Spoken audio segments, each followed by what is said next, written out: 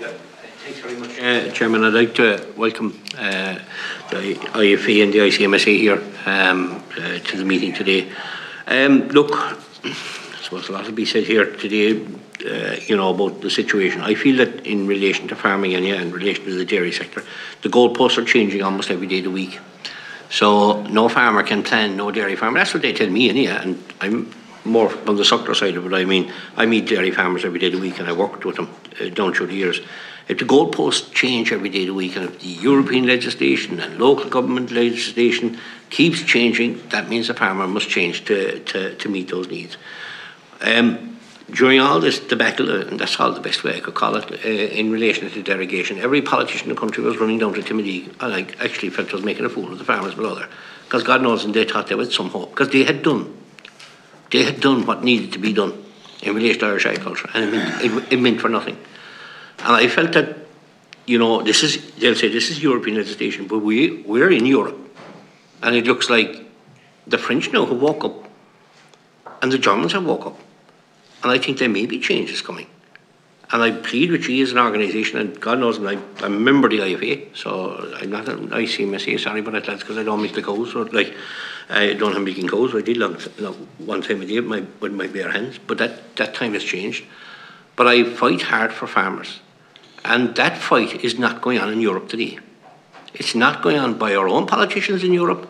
And I felt that our leaders didn't do us any justice in this. While they may say it was a European legislation, they were finger pointing, one finger pointing at the other and the other finger pointing, and a kind of fighting locally and trying to get it, this thing is going to happen, it's going to get across the line. But if we make a bit of a fuss and a fooster, it might sound good, and it's not good enough.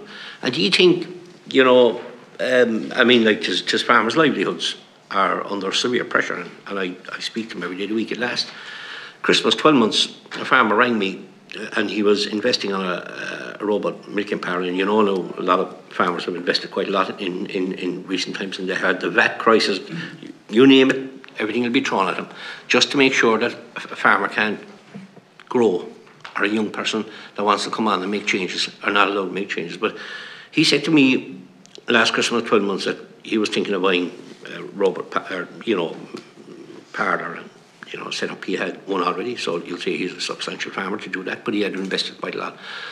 And he asked me for my advice, and I'd hate to stop anyone from investing, but I told him what is coming online and what is coming down the road. And he said to me, there's got to be changes in this, because the political system out there led him to believe that there will be changes in this. And I said, well, maybe I'm wrong, and if I do, I'll put my two hands up in there. But I wasn't wrong. And he was lucky, man.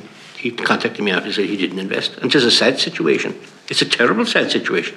To think that I couldn't advise him and say, come on, grow, there's a big family in there. And he has youngsters coming their way. But I couldn't. If I wanted to tell him the truth, I could have fibbed him. And I felt that a lot of farmers were being fibbed, and that there wasn't enough action done by this government to try and swing the hand of the European legislators. Now, as I said, others might do that. And do you think, have you any confidence going forward, if we have the same setup going forward, that we're not going to go from 220 to 170? Do you think, have you that confidence in this government that they'll fight for you to make sure that won't happen? And that's what it's down to. Enough is enough. That's the IFA's slogan, and I fully agree with it. Enough is enough. But we have no backbone in this country to fight for the farmer, whether it be a dairy or a supplement. There's no backbone.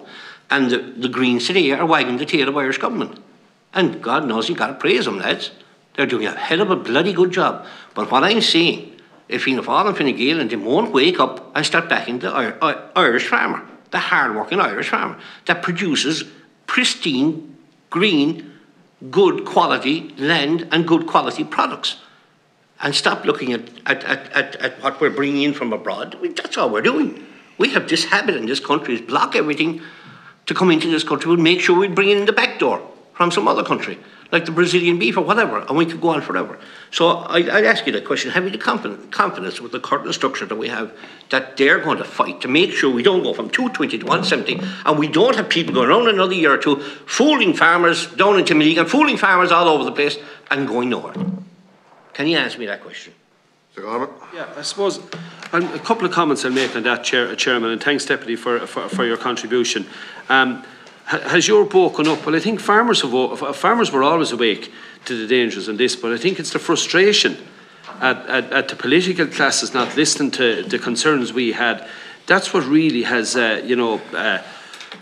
really put huge pressure on farmers over the last number of years, and particularly if you look at the way the derogation was handled from April 2022, when it was announced as a fait accompli, and the Commissioner, we finished up in September with the Commissioner coming over.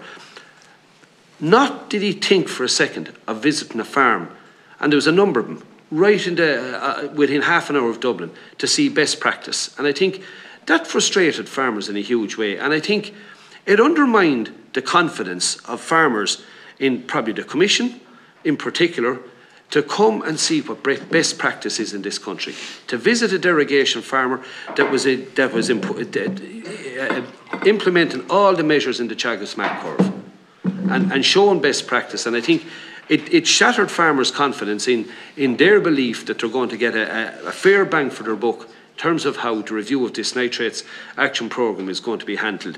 And I mean, TGMR said 50 years ago when we were going into Europe, that it was our grass-based system that gave us an advantage in how we could compete in terms of producing our product and selling it.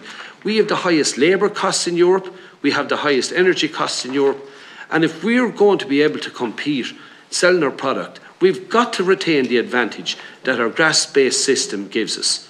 And all we're looking for is an opportunity to demonstrate that to the powers that be, and time to show that the measures that we're taking and we're implementing on our farms will deliver. And I suppose in answer to your question, Deputy, we're definitely at the very, very least frustrated, and we want to see a greater level of engagement with farmers around how this review is conducted. And you have to include Teagasc, the EPA in it as well. And I believe, I'm 100% clear on this, it's a red line issue for us, that if the industry comes together, the processing industry comes on board, and with the support of our government and politicians, I believe it can be delivered. And it won't be for the want of action on our behalf here tonight, whether it's ourselves or the ICMSA. That'll come on automatically, Ty, when you speak. Yeah, so I just there's just one point I would add to that as well. Like, it's often said to us that we're one of only 2 or 3 or 4 countries that has a derogation, which is the case. But it's often said like we have to almost apologise for having a derogation. The reason we have a derogation is because of our grass-based system, in that we can grow grass like no other country in the EU can. We have a completely different system. And I think we have to get away from this thing saying, well, we're the only country, and the Netherlands have it, they're losing it, Denmark has it under review. Like, we're completely different from those countries. We don't have an easy way to export, to be it AD infrastructure that's not in Ireland at the moment. It may be in the future. It's not here at the moment, really. We don't have, huge amounts of tillage ground, which they have in other countries, where they have a much lower level of grassland. So, and the other thing to remember, I think, is that, like Francie has said it, if we lose this derogation, like our grass-based system, we will move away from the grass-based system, because we don't have, it's not a competitive advantage anymore. It's allowing us to be able to compete internationally with other dairy producers. Because we don't have, as the President has said, we don't have any other advantage. We're actually disadvantaged in everything else, because we're a high-cost economy to do business in, whether you're in farming, or you're in hospitality, or whatever you're in. It's a high-cost economy, and that's a fact. And I suppose finally, if we want farmers to do more, like if we take away the derogation, and first of all, the derogation farmers are operating at a much higher level in terms of the level of requirements that's asked of them than non-derogation farmers. And that's right, that's understandable. They're operating at a higher level. But if we take away the derogation, or if Europe takes away the derogation, well, we're going to remove we have these group of farmers who are doing all these extra measures. So you'll lose the goodwill completely of farmers as well, and they'll be making a lot less money. So there's, how do you actually finance the extra measures? So I think that it's a very complex issue, and simplifying it and almost threatening to say we're going to lose derogation because, well, only a couple of other countries have it. I think that's not a sensible way, it's not a practical way to assess it, and also it's not something that farmers will respond positively, in my view. Just could I say one thing to Deputy Collins? You're asking about have we confidence in the political system. I mean, we were involved in Cork last April, 12 months, and we started this campaign because we could see where it was going, and we got onto politicians and we started up an awareness campaign, and it gained momentum after a number of months. But unfortunately, a lot of the harm in the stuff was done in the previous year that we didn't know anything about, but we did seriously feel left down by the government of the day.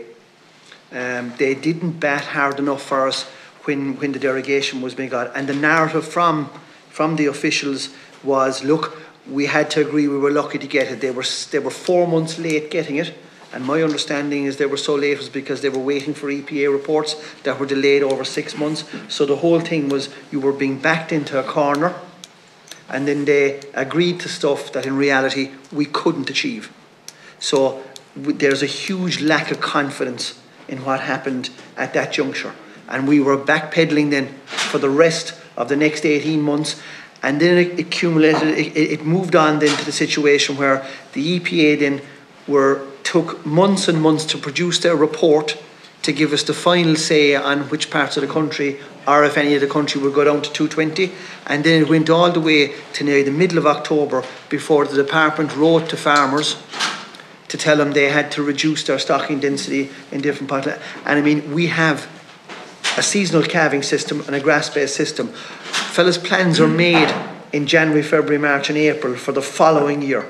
So we had a situation in where fellas were backed into a corner. You can see how it came to light then. It came to light first in the land market nearly 18 months ago, when fellas in the know realised there was a huge problem here. It exploded. And then the second thing, it collapsed the market for replacement stock, for dairy stock, overnight. Okay. And that's massive asset destruction to farmers who built up businesses over years. And they're really sore over it. Really sore, like. Okay. And I mean, this thing has come up to the political agenda, and we're delighted it has. And now we have to pull together here and make sure this thing is protected. And Tig is absolutely right. Talking about a derogation is that we're the only ones getting it is just nonsense. Okay. We have such a different system. A brief comment, Dennis, and then I have to move to the next speaker. Yeah, I suppose, look, at the main thing that we need to make sure doesn't happen is what we signed up to in the review of the derogation didn't make sense. As I said, we weren't caught by an increase in nitrates in the water. Most of the country was caught by a risk of becoming eutrophic. Now, I can go across the road there and there's a risk I'll get knocked down, but I mightn't get knocked down. And that's where the problem was. And I suppose in the meantime then, we've two massive issues that's been highlighted already. What do we need to do to improve this, and how do we need to sort it? We need extra slurry storage. Planning and TAMs are both clogged up at the minute. We've lost a full 14 months now, heading for 15 months with no shovels in the ground because of lack of planning and lack of TAMS approval.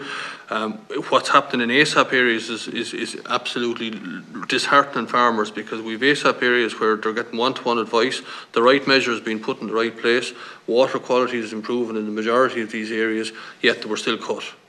So how can you justify signing up to something that, even though your local catchment, the farmers have all come together, done the right thing, everybody in their catchment has done the right thing, the water quality has improved, yet you're still caught. We're learning, we have real great knowledge in the country from the agricultural catchments programme as regards to the issues that are causing the problem, what the best measures to fix the problem, yet those are not the measures that are being implemented. So I think that's where the frustration is coming. Even if the right thing is done and the water quality improves, you're still caught. How can you stand over that? That's really frustrating. Just a very quick point, I suppose. I think Dennis mentioned it earlier. We have probably the derogation farms have 50 more requirements on them in order to farm at that level of farming. They're heavily inspected. But I think the frustration out there amongst farmers is, that the level of regulation is really trying to choke the sector. And while the current generation might put up with it, the next generation won't. I think this is critical from our perspective. We have a hugely innovative, modern dairy sector out there, globally recognised, and we are in serious danger from a generational renewal point of view of destroying that sector unless we cop ourselves on, Chairperson.